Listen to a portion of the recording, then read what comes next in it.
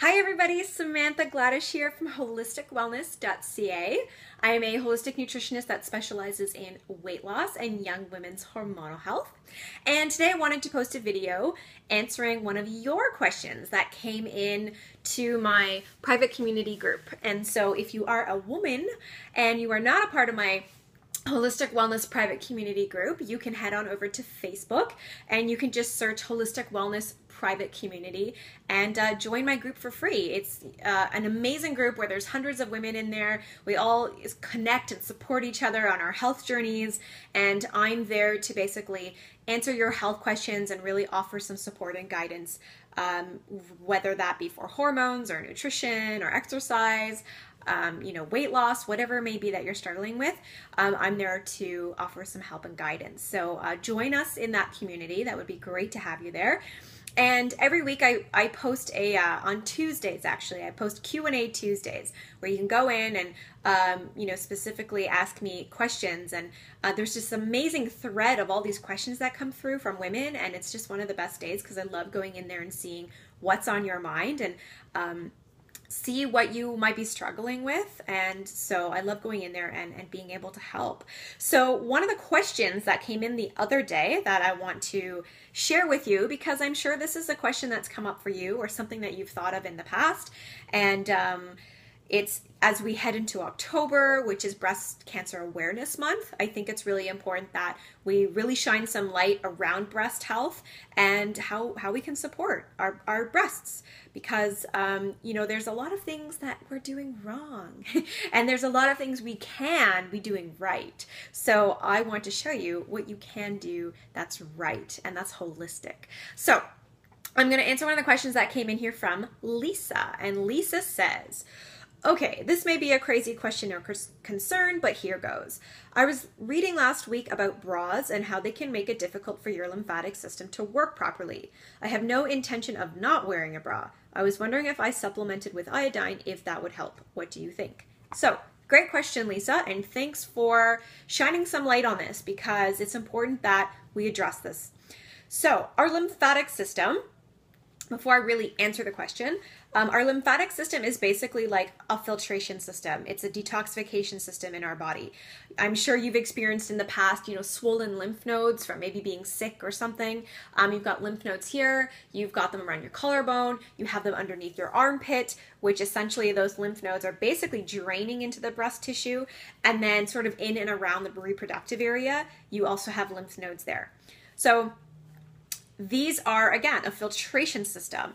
There's a lot of fat-soluble toxins that we come in contact with, whether that be through our environment, through what we drink, or through food, and through the products that we use, the body care, everything. The deodorant, which has a lot of aluminum in it, and we, put that on, and the aluminum goes right into the lymph nodes, and it basically drains right into the breast tissue. And there's actually been studies done on women who have breast cancer and they have very high amounts of aluminum in their body or in the breast tissue. So it's really important to know.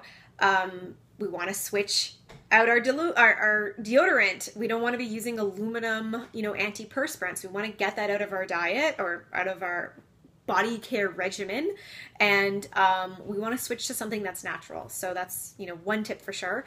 Aside from that, the lymphatic system, like I said, it's a filtration system. And so you are essentially, if you're wearing a really, really tight bra, which I can understand might not always be so easy to avoid wearing. I'm pretty lucky that I actually work from home. So I'm basically in my pajamas all day, sitting behind my computer.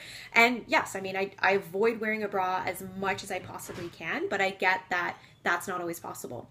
So if you are wearing a really tight constricting bra, basically, you are constricting the lymph nodes in this area. You're affecting how the lymphatic system filters because you're constricting the glands.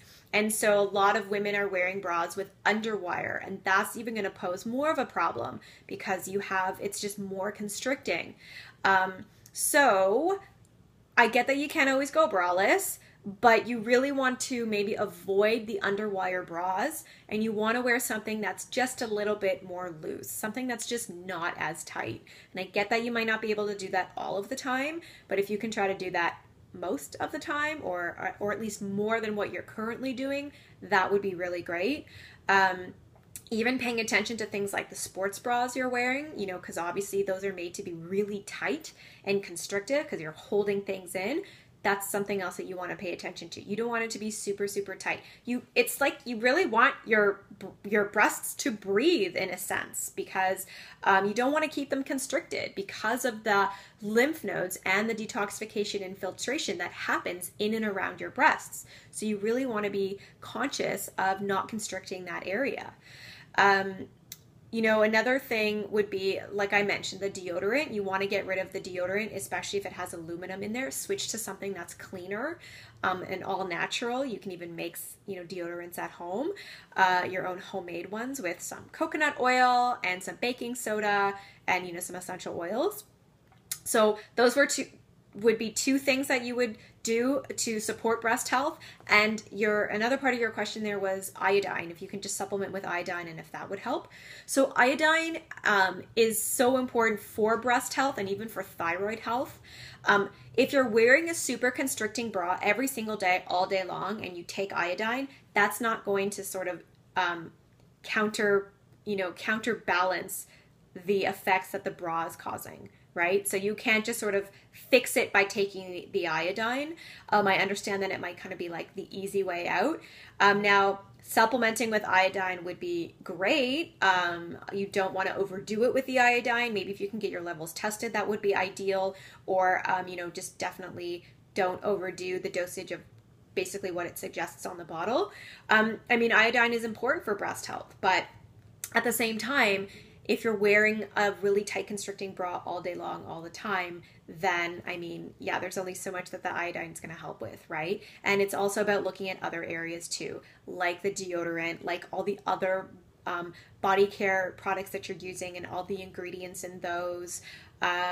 Even if you're wearing super, super tight jeans, you know, you have lymph nodes in and around your reproductive area as well. So if you're wearing super tight jeans, that's going to affect potentially the reproductive area, right? So you really want to be careful of this tight constricting clothing that you're wearing. I know as women, we love to wear really tight clothes. We want to be sexy, and I think it's great. We just don't want to wear those things all of the time. Wear something that you can breathe in. Wear something that's comfortable and still sexy and still pretty, but just a little bit more, you know, flowy. So those are my tips. That's my answer to your question, Lisa. Thanks so much for posting that. And if you have other questions about hormones or weight loss or just your health in general, again, you can go over to Facebook, type in Holistic Wellness Private Community, and you can find me there, and you can connect with myself and other women, or you can head on over to holisticwellness.ca, and I've got a ton of information there for you. And you can connect with me there, and even on social media. I love hanging out on Instagram at Holistic Wellness Foodie, and you can post some questions there for me, and I would love to connect with you. All right, guys, thanks so much, and I will see you next week with another Q&A. Take care.